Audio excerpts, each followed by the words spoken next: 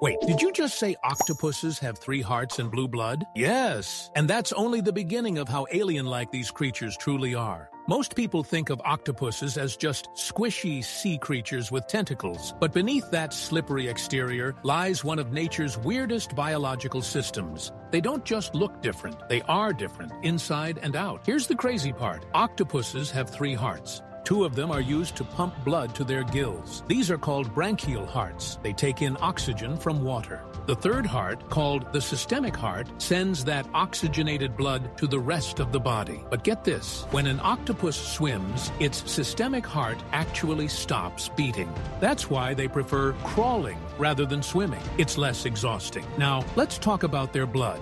Human blood is red because it contains iron-rich hemoglobin. Octopus blood, on the other hand, is blue.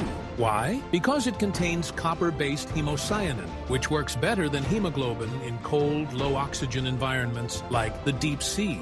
This gives them a serious survival advantage in some of the most extreme places on Earth. Still, not impressed? Octopuses also have 9 brains, 1 central brain and 1 mini-brain for each arm, allowing them to act semi-independently. So next time you see an octopus, don't just think seafood. You're looking at a biological marvel, something straight out of science fiction, except it's 100% real.